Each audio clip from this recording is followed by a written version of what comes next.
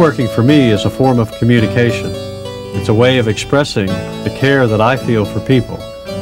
By caring for the wood, accenting its natural characteristics, and performing operations on it that are careful, I feel I am not only doing what I want to do, but satisfying others too. You may want to use this tape to build a project for yourself, but more than likely others will be getting enjoyment from it too. That's one of the nice things about building furniture. It's concrete. It's around long after you finish making it. You'll see in an hour here what normally takes me about 30 hours to do. But all the steps are here. A table is a good project to undertake. It's impressive when it's done, but it's not overwhelming to make. A project like this yields to orderliness and consistency, because in the end, the composure of the piece will reflect what you brought to it. Welcome to my woodshop and showroom on the main street in Berea, Kentucky. I'm Kelly Mehler, and this is the part of my shop where I show my furniture as well as some other crafts from area artists. In this video, I'm going to show you how I make a shaker table.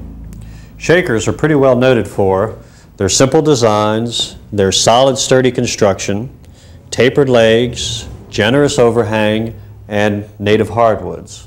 This table I've made out of poplar. It's a prototype to the table that we're going to be making, and I built it in order to work out the details of the design. I decided to make it 30 inches wide and 4 foot long and 29 inches tall. It'll seat 4 people comfortably, which makes it a good size table for a small kitchen or a gaming table. Even though this is the most basic of table designs, there are many variations. For instance, this bird's eye maple table desk is built a little bit narrower, about 24 inches, convenient for reaching across. It has less of an overhang, that way you can have access to the drawers. And it's also built a little taller, which makes it more comfortable to sit at while you're working. The construction is basically the same, except that we've added 2 rails and a divider to support the drawers. I've made a number of these tables. Here's one in curly maple and another one in walnut. Another variation are these 2 mahogany bedside tables, not unlike this one up here on a different scale. Again, the construction is pretty much the same. It has the tapered leg, except here I've added a curve where it meets the rail. The top section of the leg remains square where the joinery takes place. You may notice how nicely the grain flows between these 2 drawers. The same happens in the other 2. All 4 of these drawer fronts were cut out of the same board. And the same with the top. The top was cut out of one board, and so the grain matches, as you may notice here, while the lines flow together. I like to do this a lot in my furniture, and I'll be showing you more of that on the table that we'll be building. Even though these 2 tables will be sitting on 2 sides of a bed, when you walk into the room, they'll cohere. The last variation I have to show you is this cherry drop leaf table. It has a base like the other ones, the difference being instead of a taper leg, we have a turned leg. We still have the apron and leg configuration with the leg being square for the mortise and tenon joints. It's much narrower and longer than the other ones we have, but basically it's the same. Drop leaf works on a rule joint. When it's up, you have 2 mating surfaces here. And when it's down, you don't see down through the joint. The leaf is supported by a gate leg. It pivots on a knuckle joint, which is the same as a rounded finger joint with a pin in the center. In this configuration, the table seats 6 comfortably. You may notice the grain matching in the top. These boards came out of the same tree, and I've matched them symmetrically across the surface. So you can see, a table like this can lead to a lot of different possibilities. The first step is choosing your wood.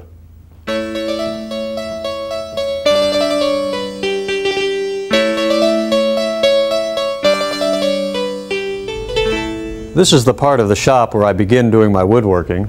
I try to set up the whole shop with an eye toward workflow. I have my radial arm saw, my band saw, and my joiner right here. In the racks, I've stored my lumber, tried to organize it according to the species, the thicknesses, and since I do so much matching in my furniture, I try and stack it how it was cut out of the trees. One way that I accomplish this is by looking for clues in the end grain and the sides that tell me how the tree was cut and the boards were cut out of it. And I try to stack them accordingly. This really helps when it comes time to make furniture.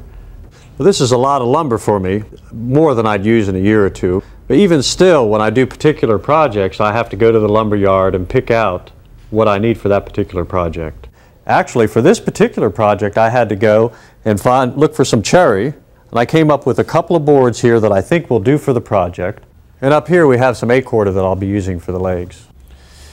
What I did first was to make it to scale drawing. This helps in a lot of ways. One thing, it gives you different views of the table. We have here the overall size of the project, the top piece, the 2 side rails, the 2 end rails, the 4 legs, and the piece of wood that we're going to get our 4 corner blocks out of. Now that we have a pretty good idea of the parts that we need, let's go ahead and pull the lumber. Move this out of the way. I had picked these 2 cherry boards out at the lumber yard. I haven't had a chance to really look at them closely. Let's look at them now. I usually keep this rack pretty clear so that way I can pull lumber out around and look it over closely. Okay, this is our first board. It's a little over 10 inches wide and it looks pretty clear. It's got a very little bit of sapwood on either side that I think we can deal with. From looking at the side, I can see it doesn't go all the way through to the top.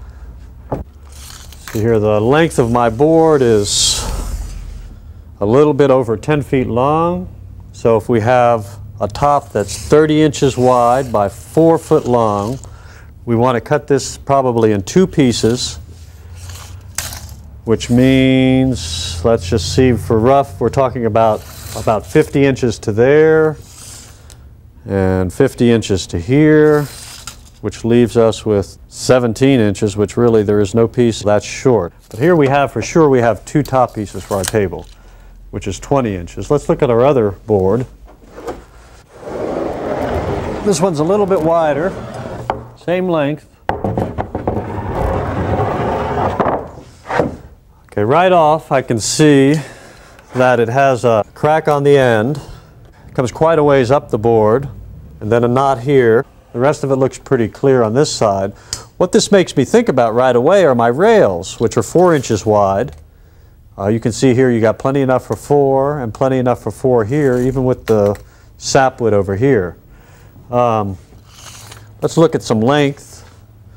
Our rails are 38 and 24 inches. If we came up here, let's say, gave us a little extra space for our 38 and went down with our 4 foot section for the top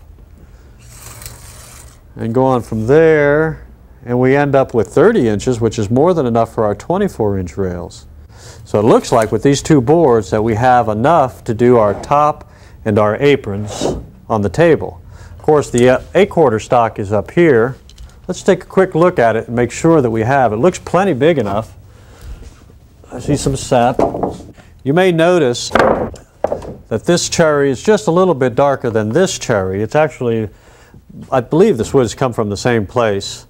I like actually the idea of the legs being a little darker than the top. It seems to give it more stability, more weight at the bottom of the table. I wouldn't like it the other way around necessarily.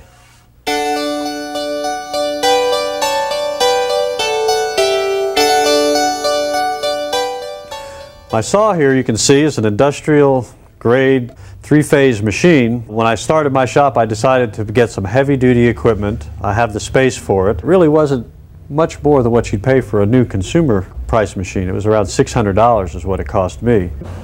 I can see now that we have a nice figure right here and a matching figure right over here. What I'm thinking is that if we can center those and make a cut in the middle, it's going to look real nice on the finished table. With an extra 17 inches in the length of this board, I can pretty much center the cut where I want it. Now I'll mark the ends of these two top pieces for easy identification. Okay, let's take a look at this one now. See what we have. If you remember, we had the crack here and we were thinking about our aprons. What I'm thinking is that instead of our end aprons, which are only about 24 inches long, which is going to keep us on this side of the knot, I want to do the longer aprons, which will take us past the knot. That'll make our top piece from here down, or toward the end down there, but with all the sap on the other end. I want to keep away from that as far as the top piece. For the aprons, 4-inch wide, we have enough room in here to get between this without having to worry about it. Not having as much extra length in this board, I have to stay pretty close to the end while I check for cracks.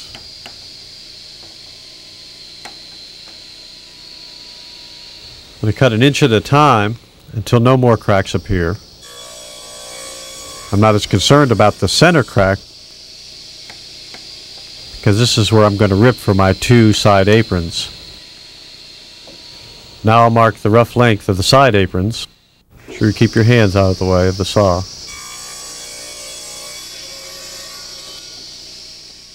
Put these over by the bandsaw for ripping in a minute. I'm going to cut the last remaining top piece, which will leave our two short aprons on the end. You can see here that my radial arm saw is a little different than the conventional model. It has a large beam and a housing and 8 bearings holding it. There are the 3 pieces for my top. By using my crack as a starting point, I make a mark down the center of the board, which I rough cut on my bandsaw, a 1910 Oliver. I've outfitted it with new guides and put a guard over the blade and over the wheel. I generally run it with a 1/2-inch blade that's 4 teeth per inch, both for ripping and for resawing. I'll rip my end aprons here as well. Then I can mill my top pieces and my aprons together. Now that we've cut our boards to rough length and ripped our aprons, we're ready for the next step in the operation, which would be to joint them. If you're interested in machines like I am, this here is a 12-inch Oliver joiner. I got this at a used machinery outlet up outside of Louisville for about $600 also. Okay, what we're going to do on the joiner is to flatten one face in preparation for running it through the planer, and we're going to smooth one edge so that way I have a straight edge when I run it against the fence on the table saw. Now the first thing I do is to look at the edge and determine which way the grain is going, and here I can see that it's coming out at this angle, so I want to run it in this direction over the joiner. If this board were any smaller, I would want to use a second push block. I want to make sure that the board is well past the cutter head and the guard is retracted before I reach for it. I can see here that the board is becoming flatter. One more pass should take care of it. The trick to using the joiner is to maintain a steady, even feed rate throughout the length of your board. Notice the stance that makes that possible.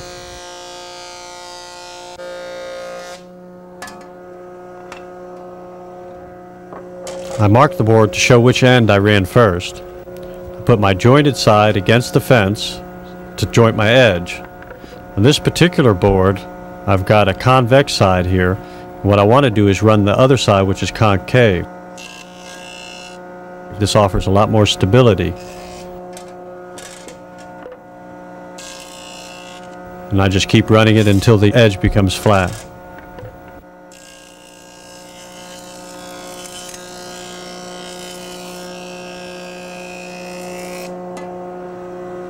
And now these boards are ready for the planer and the table saw.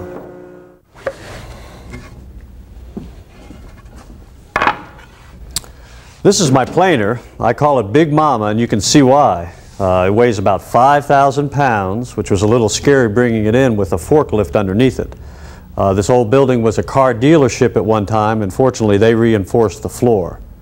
It's a 24-inch planer, and even though it's a big machine, it basically runs the same as a smaller one does. You can see here with the pipe on top, I have it hooked up to a dust collector. Now let's set the planer to just cut a little bit. Okay. You remember the line that we drew on at the joiner, which showed us which direction the grain was coming out of the wood. If we ran it over the joiner like this to take advantage of our grain direction. What we want to do now through the planer is have it flipped over so that it runs like this. This first pass with the jointed side down will give me my first look at the board as a whole. From here I can determine on which side to run through the planer next. I approach my finish thickness slowly.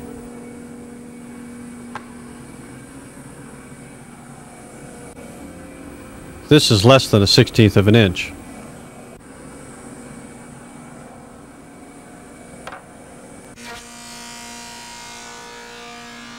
I mark each board for grain direction.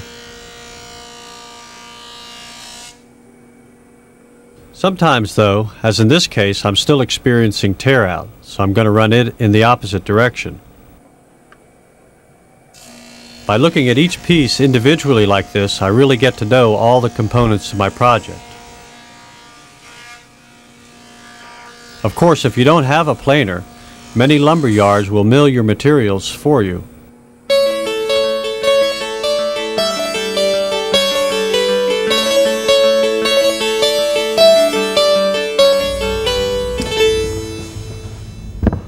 Well, there's our top pieces and our aprons. As you saw when these came out of the planer, they were really beautiful. They match up very nice. I couldn't ask for any better. What we're going to do next at the table saw is to go ahead and make our edges straight. Usually what you want to do here is cut to the smallest end. Check this end. Okay. Move my guard over. This is not the guard that came with the saw, though I sure like it a lot. It keeps my hands away from the blade and it's easy to take on and off, which I'll show you a little later. Okay, let's lower it a little bit. That's just right.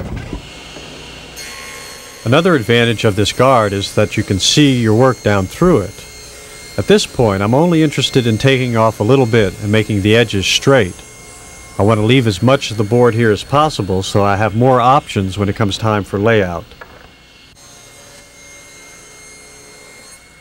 I do the same thing on all three boards. With straight edges now, we can see how we can put our top together. We don't want to just take our boards and put them together any which way. We want to use them to their best advantage. Right off the bat, you remember we had these two boards out of the same piece of wood and they're a perfect match. This one isn't, although they go together real nicely. But what I think I would rather do is put that one in the center, even it out a little bit.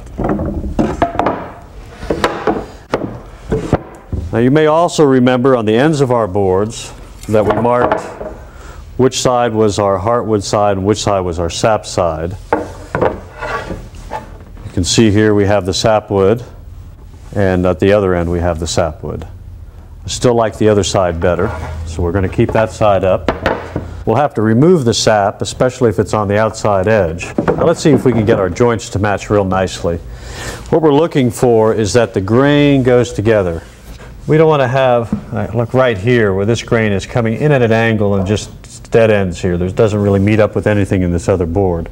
So right off, let's take the center board and switch it around. Well, that matches up really nice. The lines run right into each other. This is not working as well. We have straight lines, but they're not running together very good. Let's turn it around. Let's see what other option we have. Now that is real nice. You can see here we've got straight grain, straight lines just running all the way down with a little flare out here. And this flare reminds me of this flare right over here. I think visually these boards would look real nice together at a tabletop. There is some color variation. In cherry, from experience, I know that once we put a finish on this and the sun hits it a while, it's going to even out. So I'm not as concerned about the color as I am with matching the grain. So I like this arrangement. Let's mark it. I believe we have plenty. We have over 1.5 inches before ripping off our sapwood and joining it for final glue up. I'm doing two things here. I'm finalizing our grain match as well as ripping to final width. If I were gluing together sub-assemblies, which are much easier to handle, I wouldn't be as concerned with the finished width.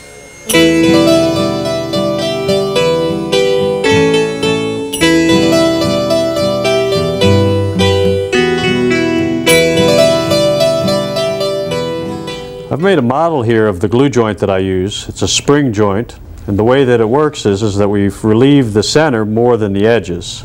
So what happens mechanically when you press down in the center here, and it puts more pressure on the outside, where the joint is more likely to fail. One thing you want to be sure to be careful of, and this is exaggerated also, is that you don't have a joint that revolves in the center. What this indicates is that you'll have a high center and low on the outside here, which means that you're going to have a failed joint. The way that you set this up on the jointer is to raise your outfeed table just a hair higher than the knives, the cutting arc of the circle. When the board is coming through, it lifts it up, cuts a minute arc in the center of the board and a little less at the ends. The other concern to make a good glue joint is to make sure that your fence is square to the table. And just in case the fence on the jointer is not square, I mark them in and out, one side against the fence, one side away from the fence, to compensate for any deviation in the 90-degree angle. Hand placement is especially important. We want to be able to maintain an even, steady feed throughout the cut. We're using one hand to hold the board against the fence, the other to maintain steady pressure down. Any deviation in our movements here will show up in our glue joint.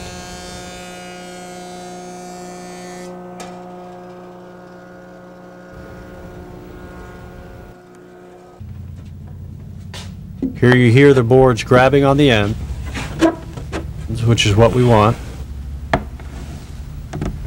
And the center is just barely relieved. That's just right.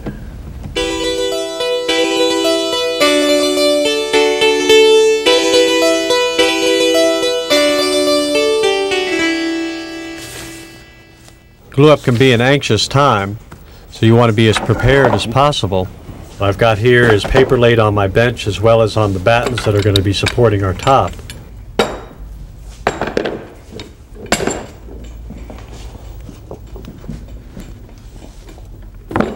The surface is level as well as flat. It's important to be well organized. I'm using yellow glue here, which I spread using my finger, which seems to work better for me than any glue spreader that I've used. I apply it to both surfaces, which allows me a little more assembly time.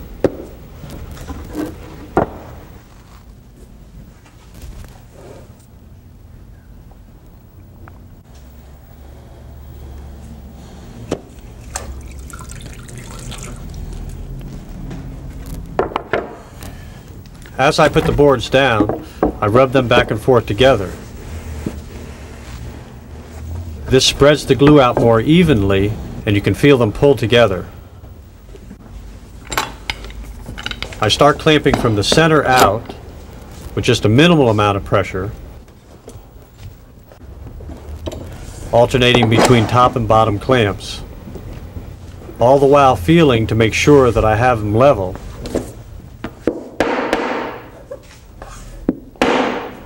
You'll notice the ends aren't matched evenly across here, but our marks are matched, so we know that the boards are positioned the way that we originally laid them out for optimum grain matching. Here I'm tapping the boards to level them. You need some clamp pressure on it, otherwise they would swim out of place, but you don't want too much, otherwise they won't move. You want to go down and have even pressure. You don't want so much pressure that you starve the joints. Use warm water to clean up the glue for the sandwich boards.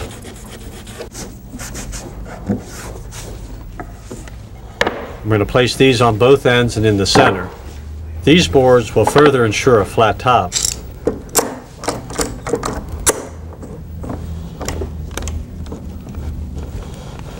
This may look like a lot of clamps, but you know what they say, you never have enough.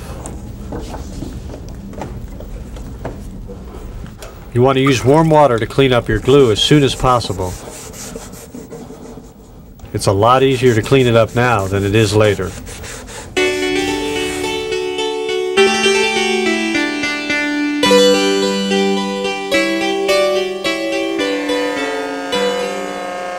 This is one of 2 boards that I've cross-cut out of our 8/4 stock. I'm joining one face and an edge like I did on the top boards in preparation for planing and ripping. I'll get 2 legs out of each board. Okay, what I've done here is I've went ahead and ripped the pieces that we joined for the legs. I've marked them so that way I can keep track of how they came and were cut out of the board, which is going to help us later when we go to make our mortises for the table. Our next step is to joint them square. Check my fence for square. Looks good. Remember, we're going to be building our joints from these surfaces, so it's imperative that they're square. Any deviation is going to show up in our finished product. I mark them both for the feed direction and the square corner. From these surfaces, we'll plane them to our finished thickness. And here I cut to length.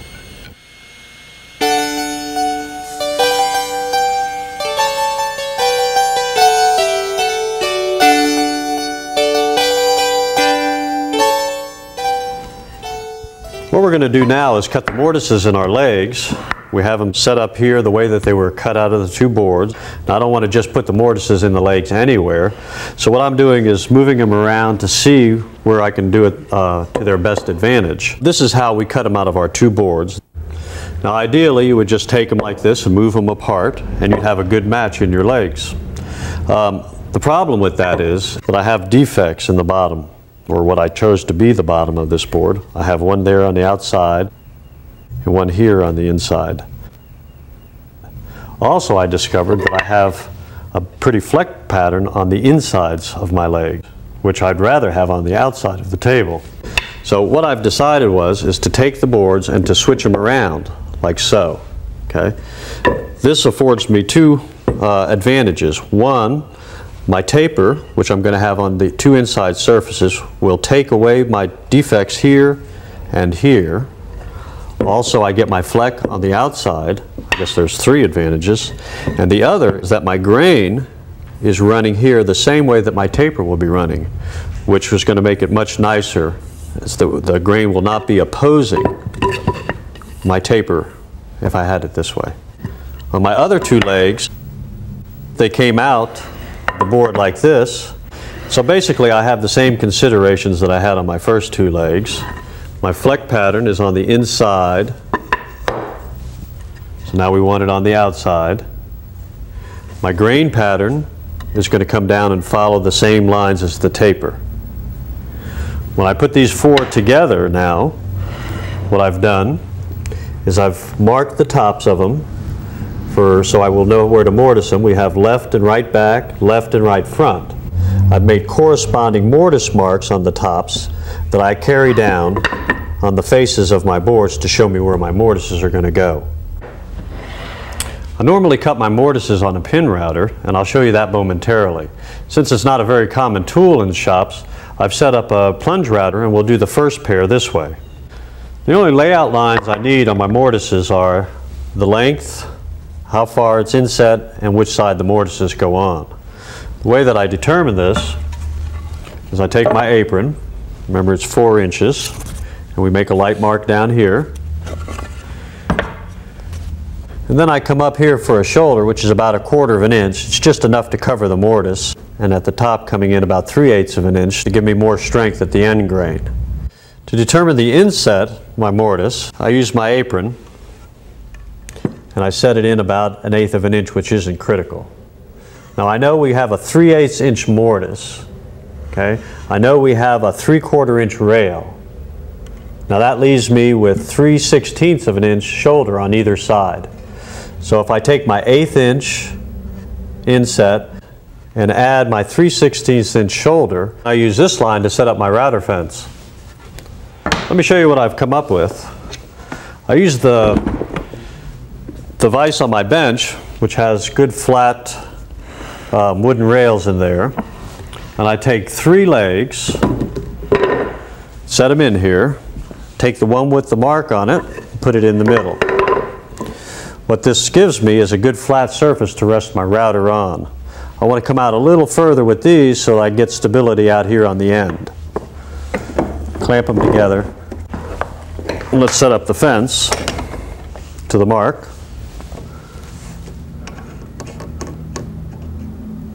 There it is. I have my depth set up for 1 inch, and I'm going to cut it in 3 increments. I really like the slow start feature of this router. You can really notice it when you're using larger bits. I'm going to the line. My second cut. You can hear when you reach the end.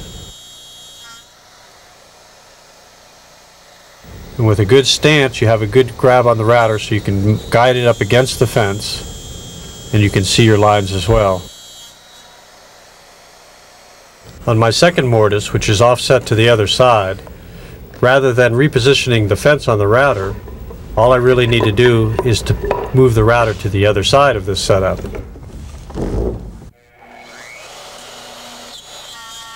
Now I'm on the bench side routing. I've turned the turret in the wrong direction, which has caused the bit to cut too deeply, as you can hear. And now I need to go back into corners and clean up where I missed.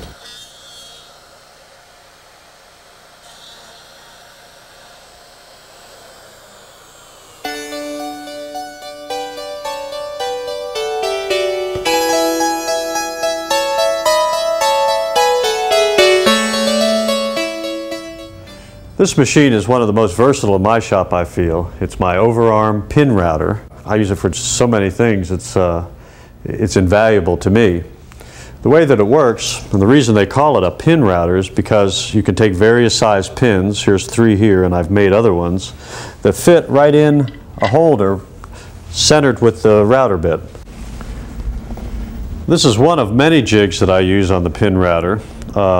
I brought it out to show you how it works. I've cut out a recess in the bottom of the jig. This is for a handle that I use for a box lid. You clamp her on here, and what you do is you take the jig and you set it down on top of the pin, put your bit in the router, plunge it into the piece and move it around, and it'll follow whatever pattern is underneath the jig. As you saw, the table travels up and down. It does it by means of a pedal here, traveling on dovetail ways.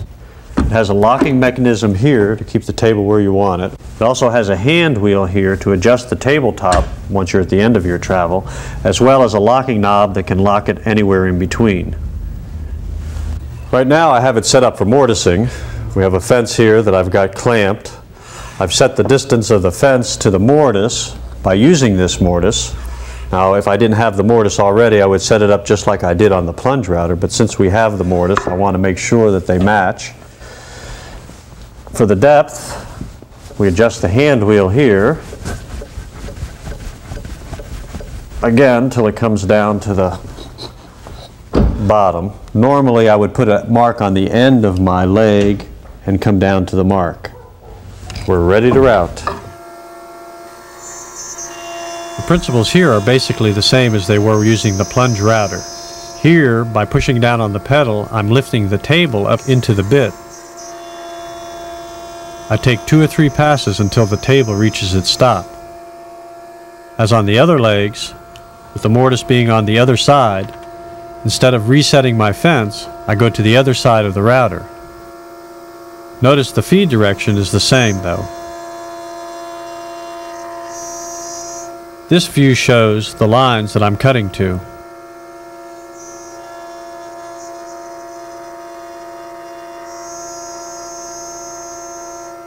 And the third pass is the bottoming cut, and you can see where the 2 tenons will meet.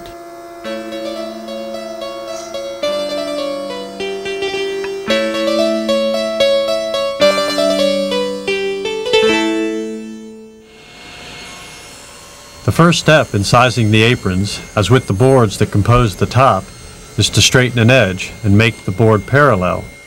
Remember, I'm working from an edge that we straightened at the joiner. Now my next concern is to rip these so that I get rid of my defects, but still keep it as close as I can to the pretty grain. Since we just ripped this one, I know really, by looking at it, that all I need to do is move my fence over a little bit, and that's going to take care of this. On this piece, we'll need to measure and see what it's going to take. I can see that it's just a little less than 5 inches. And if you remember our check up here, it comes down to here. A little less than 5 will get rid of this as well. To summarize, by tapping the fence over, we're able to remove the defects while keeping the pretty grain. These kinds of decisions are typical. You start out with more material than you need, and you want to utilize the best parts of it. Lastly, I set my fence to the 4-inch width and run all my pieces.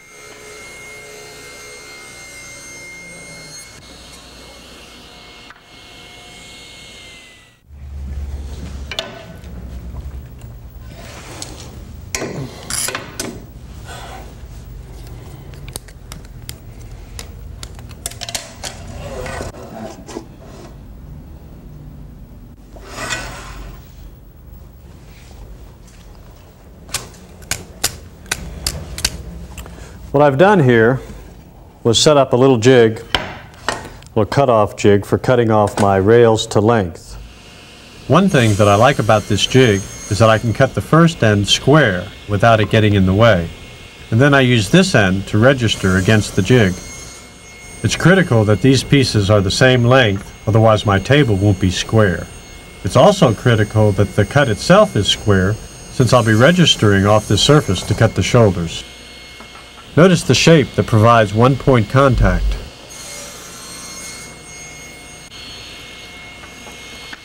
This jig can easily be adjusted to various lengths, and of course, if need be, you can make one longer.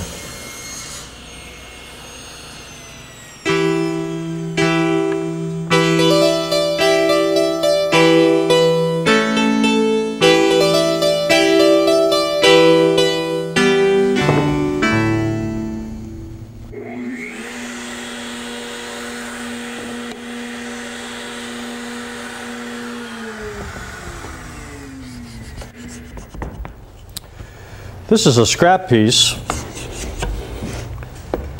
from one of my end aprons, so I can use it on my router set up here to size the tenon to fit in the mortise, okay? As well as the depth of cut to my shoulder, a little less than 1 inch, which matches the mortise that I have here. My router setup is nothing more than the plunge router you saw earlier attached to a piece of plastic, dropped in this piece of plywood. I have the whole top sitting in one of my 55-gallon drums, and I've cut out a little door so I can get in to make adjustments. For a switch, I have a foot pedal here that I use to turn it on and off with. Now that I have it set up, let me go ahead and cut the tenons. I cut this tenon in 2 passes since I'm using a 3/4 inch bit. I do it by making the first pass away from the fence and the second pass right up against the fence. I use a backing board held firmly against the apron to minimize tear out at the end of the cut. You can see this router method is considerably safer than cutting tenons on a table saw, and you get good clean results. On the pin router, we have to adjust our setup as well. Here I've got my final cut, I believe. Cut both sides.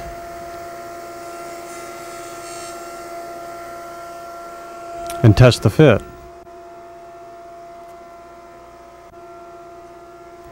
Since this is a beefier machine, I feel confident in using a larger bit, which actually cuts the tenon in 1 pass.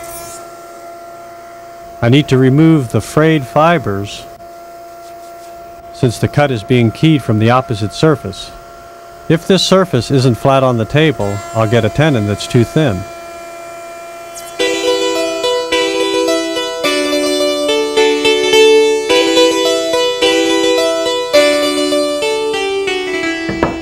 The next step in our process is to taper the legs.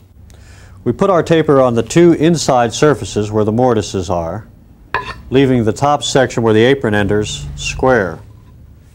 The reason that I taper only on the inside instead of both the inside and the outside is that I feel like that would give the table more of a pigeon-toed look. We have nice linear lines coming up straight and plumb to the top. I have two samples here of tapers. The maple one on your right is tapered to 3/4 of an inch, while this cherry one is tapered to 1 inch. Even 1/4 of an inch makes a big difference in the look of the leg. I use a lighter leg on a smaller piece or a more refined piece such as a hall table. A heavier leg like this would be more appropriate for a larger table or a work table. I'm heading for something in between these two, not much unlike the one that I have here on the mock-up. There are a number of ways to do tapers. The way that I do it is on the joiner, and it only involves putting a stop block at the foot of the leg. This causes the cutter to come in and start cutting about 1 inch below where the apron is. I've got the table set up to cut 1/8 of an inch cuts, so I'll only have to take about 5 passes to get down to the taper that I want.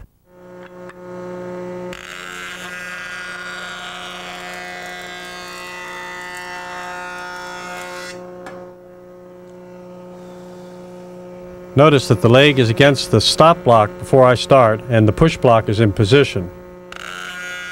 You want to keep your hand well in front of the cutter head. You want to be careful not to push down on the front of the leg, otherwise it'll lift up the back of the leg.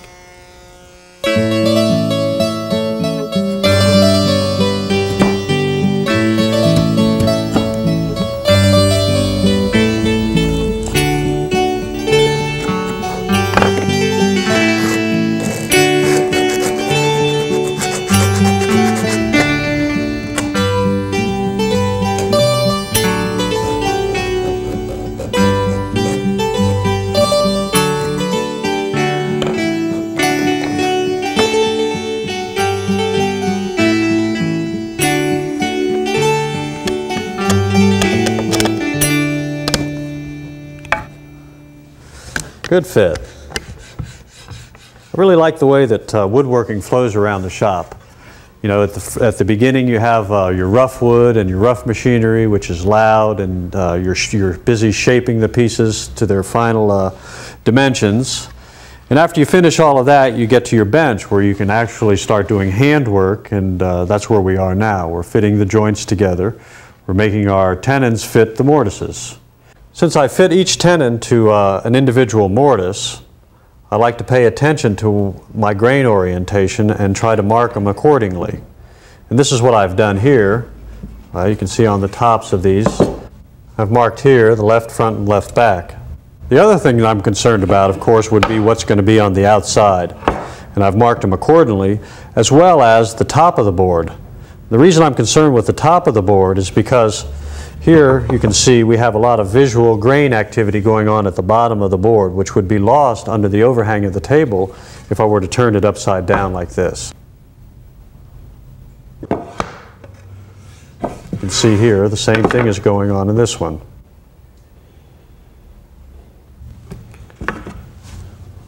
Once I know which way my boards are oriented, I can match up my tenons with my mortises. I do that by bringing the tenon over to the mortise and making a pencil mark. And then it's just a matter of removing the waste with a saw and a chisel. I like using a Japanese back saw. It gives me nice, smooth, thin curves. I use my thumb to keep the saw straight.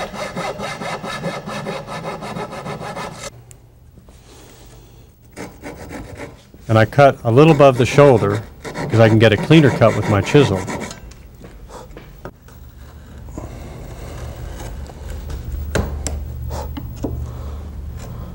After I get the shoulder flat, I pare the corners.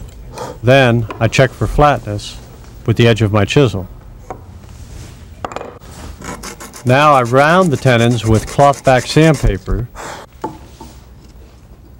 cleaning up what's left over at the bottom.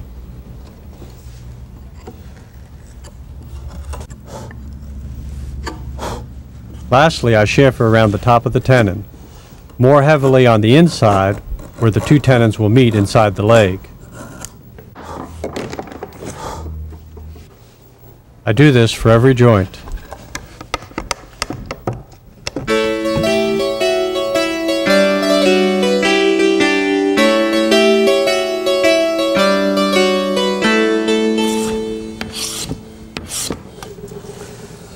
Nice, very good surface.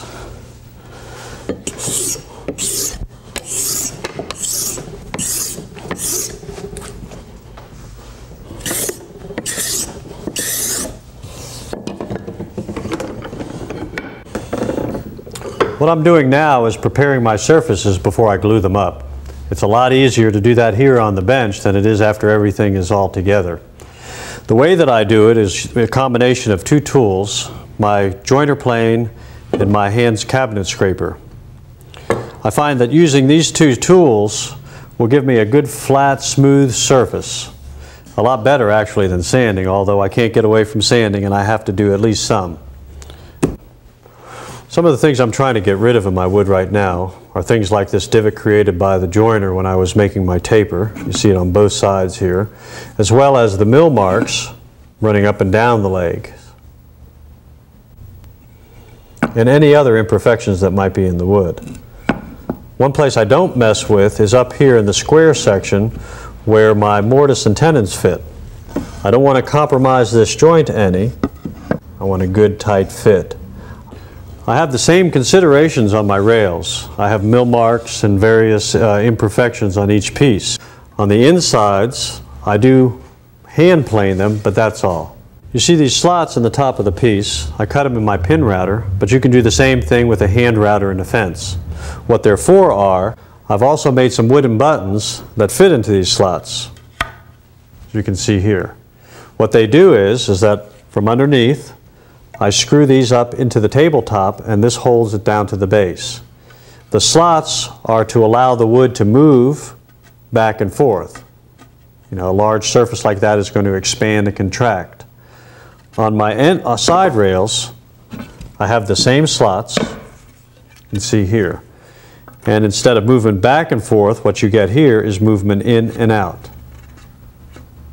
The way that I cut them is by taking a piece of wood, in this case it happens to be a wide piece off of our tabletop,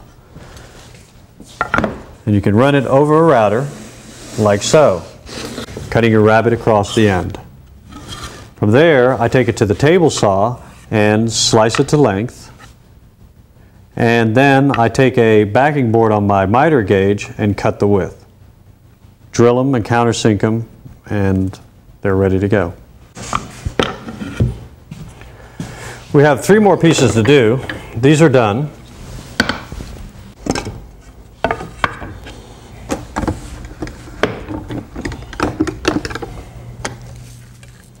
This is one of many stages in building a piece of furniture where you perform repetitious tasks on a number of pieces.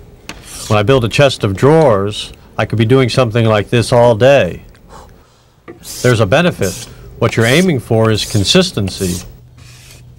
How you arrange your pieces, your tools, and yourself all contribute to this.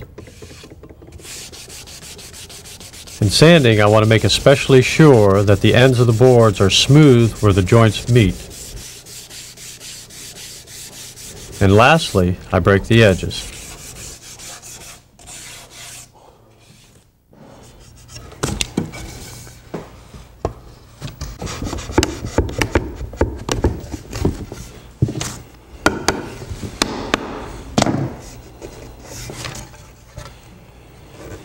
Good joints. This is what I call dry fitting. I don't want any surprises when I go to put my glue on and start clamping them up and find out that something doesn't fit right.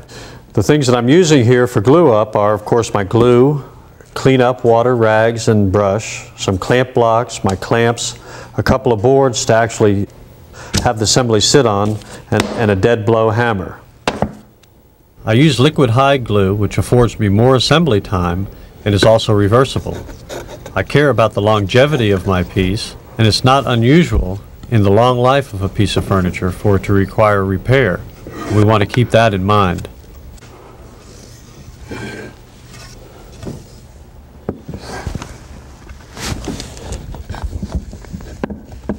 I'm going to take a lot of care during assembly to make sure that my pieces are square.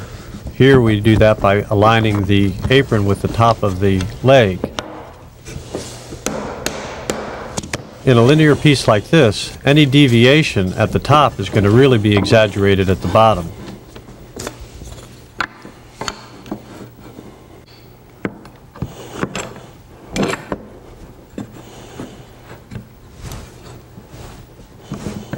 I use 2 clamps here to control the pressure at the top and the bottom of the joint.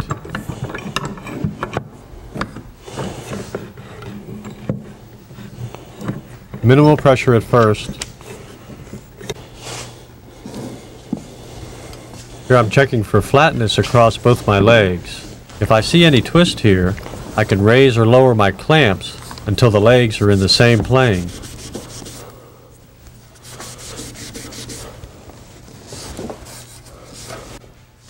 To check for square, we just use a stick with a pencil mark and see how it compares.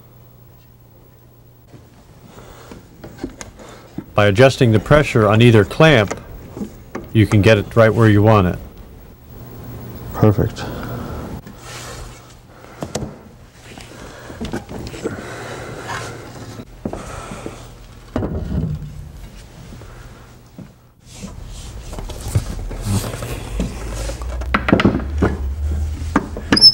Well, these have had plenty of time to dry. It's a fun part, seeing your project come together. Now we can see some of the fruits of our labor, the match of our pretty grain.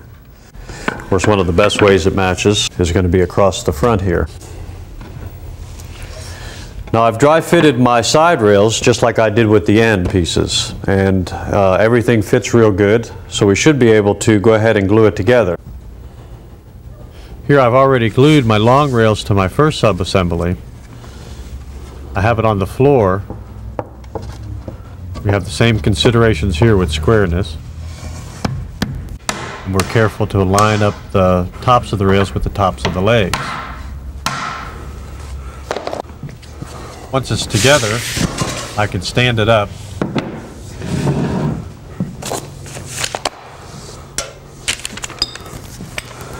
And again, I'll be pulling the joints together with 2 pipe clamps.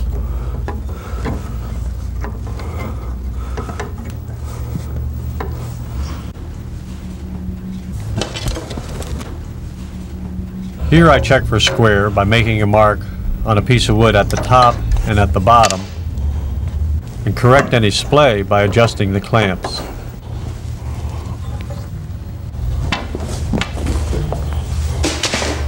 Now we'll check the inside for square by using 2 sticks, which we'll also mark with a pencil.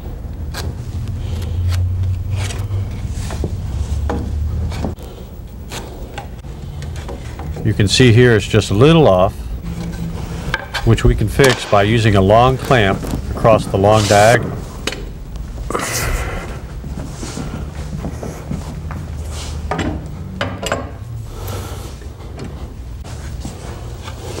Just a little bit of pressure will bring it to where it belongs.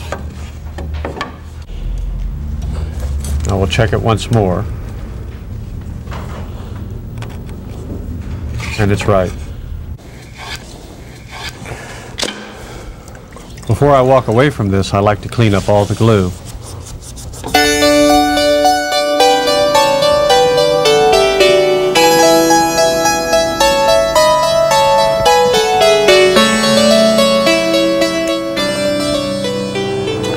I've just jointed both edges of our tabletop to get rid of any clamp marks and also to make sure that they were the right size and parallel. What I've got here is a cutoff setup that I made to cut off various size wide pieces. I've moved my table saw around one nice thing about having a wood floor. I've moved it in conjunction with my router table. This way, when I push it off of my table saw, it catches it here on this table. What we're going to do is cut off our ends square and to length. We're aiming for 48 inches. We have close to 52. That gives us plenty of space to cut away from the ends where the joint is the weakest. I usually look at the panel now to see if there's any defects or figure that I want to remove or keep on one end or the other. Looking at this one, I see it looks pretty equivalent. So I think I'll just cut off about 2 inches on each end. This is going to help hold this panel down as I slide it out over the end of the table. I'm going to line up my mark with my saw kerf in the jig. By now, I've repositioned that block tight against the tabletop so it will not move. I have to raise the saw blade into the tabletop because of its width. Otherwise, I would have to start with it almost off of the saw.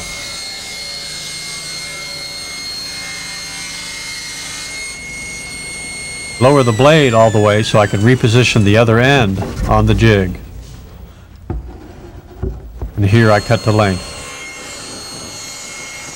I find this jig practical, but I have cut panels, especially wider ones, by rough cutting with a handsaw and trimming with a router and fence combination.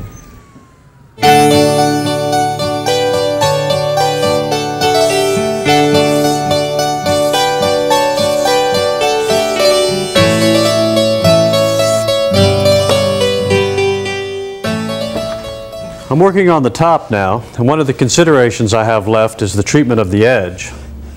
I've made 4 samples here that will give us a chance to look at different effects. Let me show you what I've come up with. First one I have here is called a thumbnail molding. It has a ledge and a heavy round over.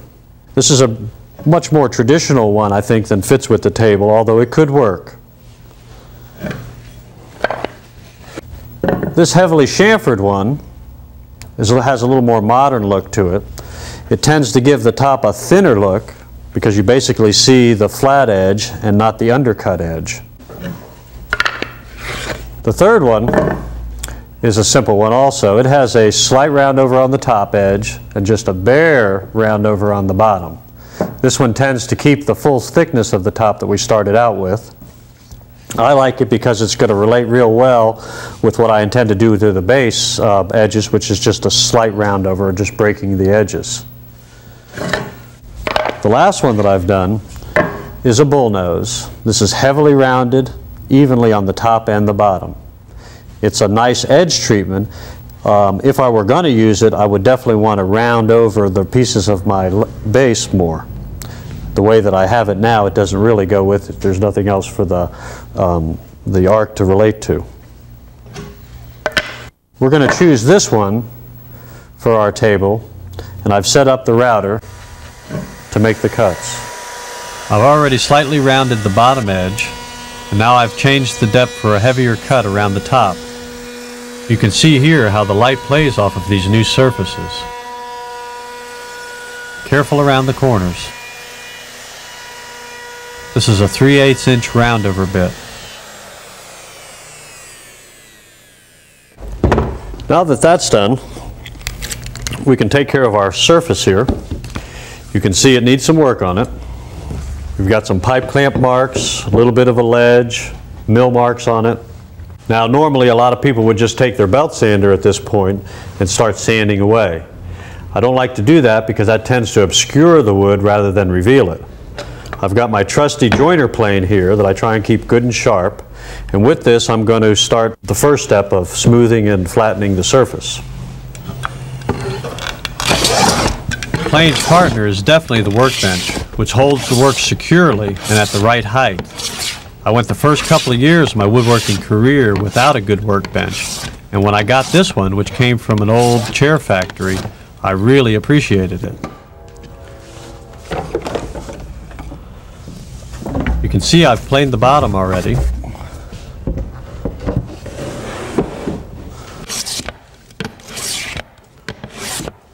The shavings are a bit heavy here, but the plane was cutting so well and I had these stains to remove, but I didn't readjust it.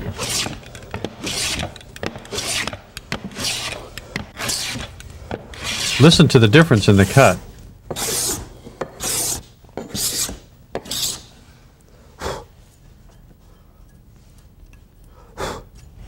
This is my cabinet scraper. It's a Stanley 8.0, and I use this for my final smoothing of my surfaces.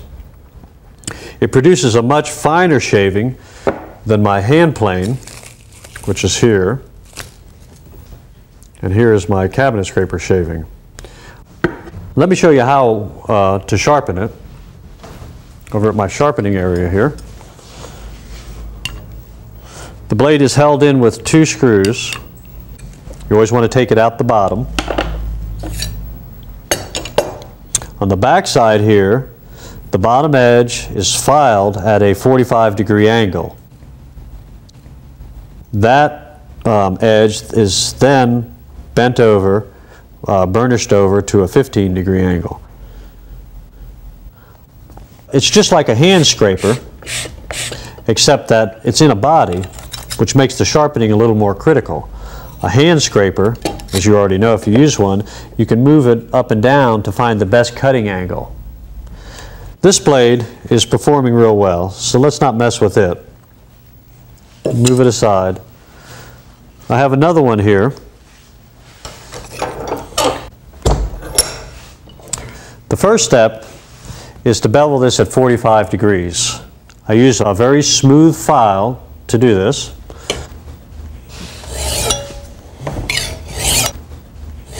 Critical things you want to keep in mind are keeping this as flat as possible across the top. You certainly don't want it to be coved out this way, and you want to minimize any kind of crown to it. So in this instance you want to have it straight across. When you work up a burr on the back, you want to remove it, and here I use a water stone. It's about 800 grit. I'm going to lay it flat on here. Now you could remove it with a file, but I find that I get much better results when I use a flat stone. I think it's smoother, and I think the file, even with a smooth file, puts in little nicks in the edge, and these tend to show up in your final cut. We've gotten rid of our burr here. The next step is to sharpen the 45, smoothing out on the stone to remove the file marks that we put on there. You hold it at a 45.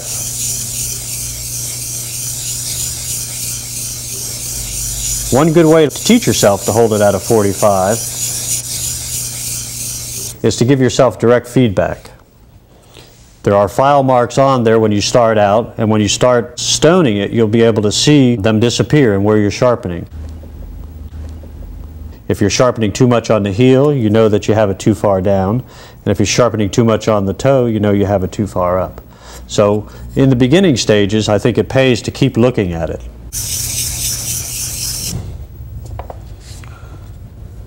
That's good. You remove the burr by turning it over. That's got it. After you remove the burr, the wire edge, the next step, lay it down on a surface. What we're going to do here is consolidate the metal on the back. A touch of oil here works good. What this actually does is it moves the metal right toward the edge and makes almost a little ball that gives the hook support. This helps to keep your hook lasting much longer. That's plenty. The next step is to burnish the edge. What you do here is to take it at 45 degrees again, is where you start.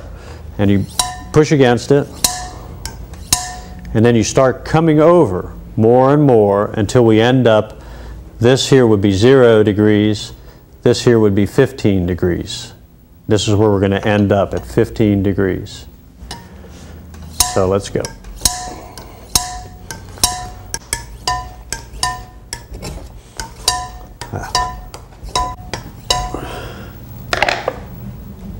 Well, that's quite a burr.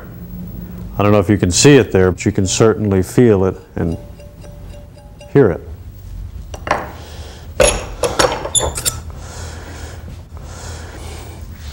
from here, you put it back in your scraper body from the bottom again. And let me show you how you adjust it on the tabletop. It's loose in here. What you want is it to be on a flat surface. Tighten these up hand tight. What you're looking for is for it to just a slight grab on the wood, like so. You want to make sure that your thumb screw is backed out. You don't want it pressing against the blade during this part of the operation. Make sure they're snugged up good. Okay. Now from here, the thumb screw works just like your thumbs do when you press a cabinet scraper. When you have a newly sharpened blade, really all you're looking for is some support on the back of the blade. You're not really trying to flex it there. As the blade dulls, you give it more and more thumb screw. And that's all there is to it. You're ready to cut.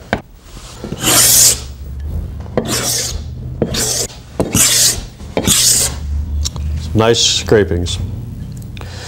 Now I need to finish scraping out my top and prepare it for finishing. I have a few processes left to do on the base, and then we can bring them both together.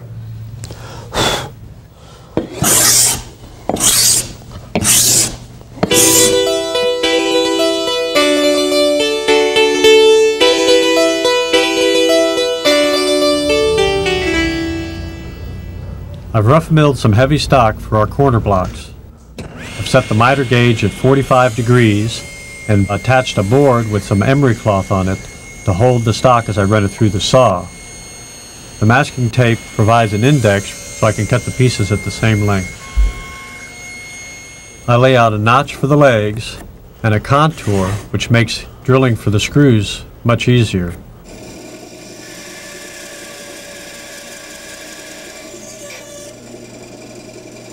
This is my small bandsaw, a 10-inch Craftsman.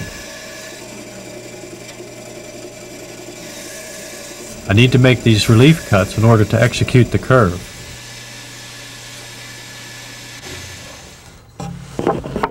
Here I clamp the corner blocks to the bottom of the apron where I can get more stability. My taper bit drills and countersinks in one operation. With a little bit of beeswax, I attach the corner blocks. I don't feel glue is necessary. This is the bit with which I'll drill the holes for the pegs. I use it to set up my table saw. First the fence to the teeth, and then the height, just a little less than the bit. By using 2 push sticks, I can cut my pegs first on the side and then the edge. It leaves just enough wood to keep them in place until I snap them off.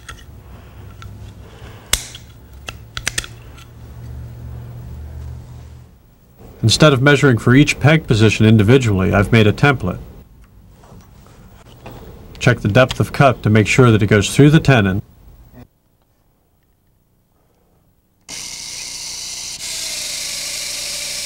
This detail finalizes the joint, both visually and structurally. This is an 1/8-inch chisel I'm using to square my holes up. I'm doing it freehand, although you could use a square to mark it out. It would be much easier to use a dowel, but I don't believe that would go with the table at all. Rounding the end of the peg makes it drive easier.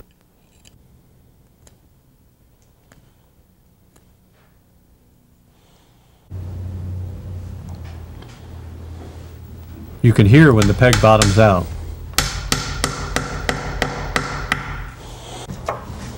You saw these a little above the surface.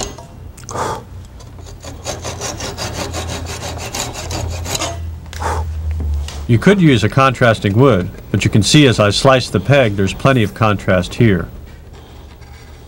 As the wood ages, this will become more subtle. Time to set the base on the top.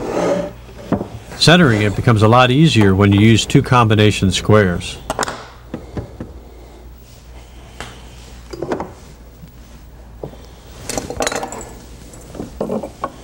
I mark each corner to record its proper position. That way, if the table base gets moved accidentally, or when I move it to drill for holes, I can put it back where it belongs.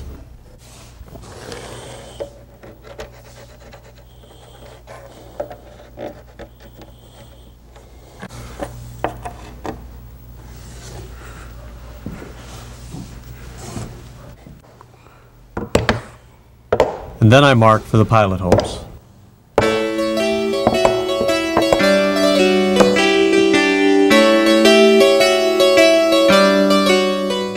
You can see I've attached my top to the base. If you look down between the wooden buttons, you'll see a space. We do this by setting the slot down a little lower than the thickness of the button. This way, when you tighten the screw, it cinches the top down to the base.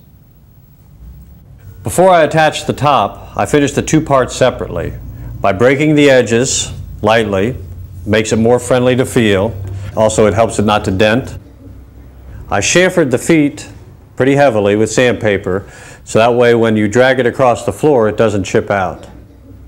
I even rounded over underneath the apron, so when people feel under here, it's not harsh and unfriendly. I sanded it all down with 150 sandpaper and gave it a light coat of oil. Let me show you what it looks like.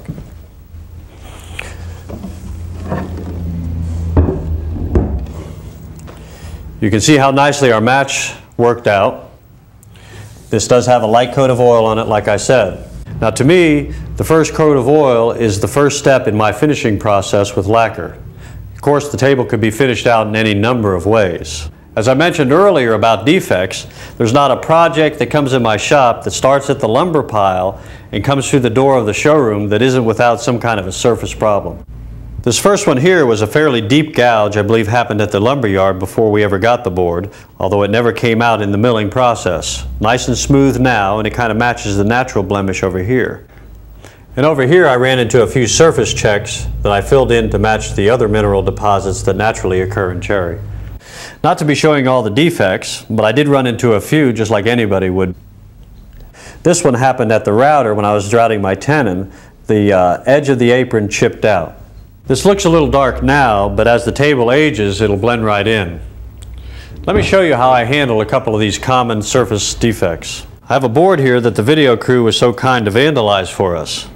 It has a dent, a tear out, and a chip missing off here. If you're lucky enough to find the chip, you can tape it on your project and glue it on later. If you can't find it, one thing that I do is to take the jagged surface and go ahead and flatten it out to make a joint.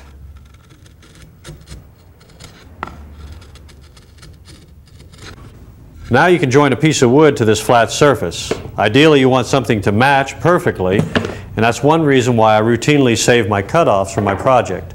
They can come in extremely handy for cases such as this. Let's deal with our gouge next. I like to use 5-minute epoxy. It's good and tough. It's clear when it starts out. Put in 2 parts, pretty equal. I've got some cherry sawdust here I saved from the sander. I usually keep a cup of it around.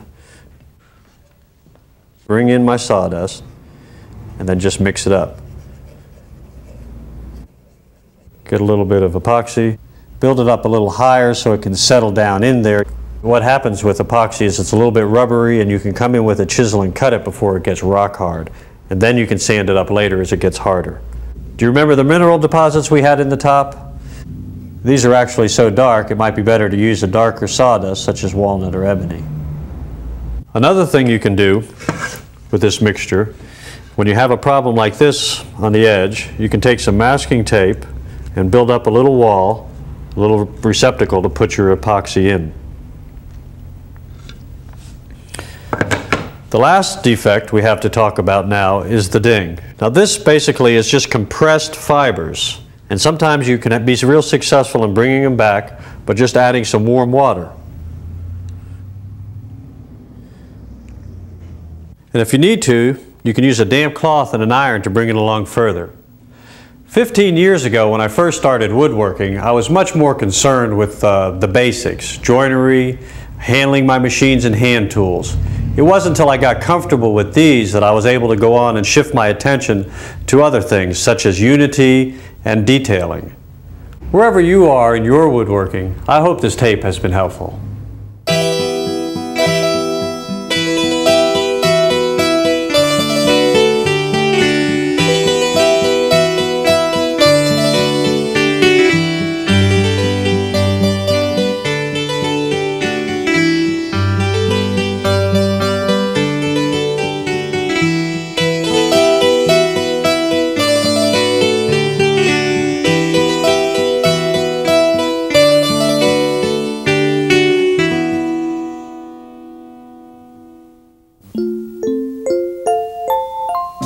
Here are scenes from the Taunton Press video workshops featuring fellow enthusiasts. Dovetail a drawer and making mortise and tenon joints with Frank Klaus. Repairing furniture and refinishing furniture with Bob Flexner. Radial arm saw joinery with Curtis Erpelding.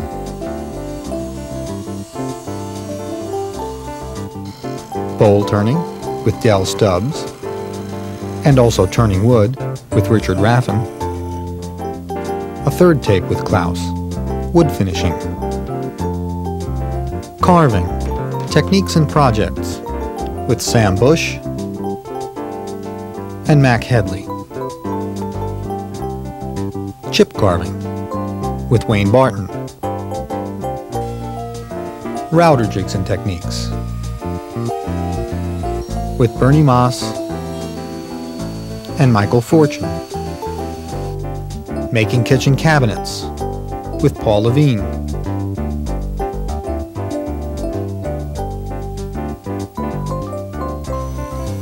Small shop tips and techniques with Jim Cummins.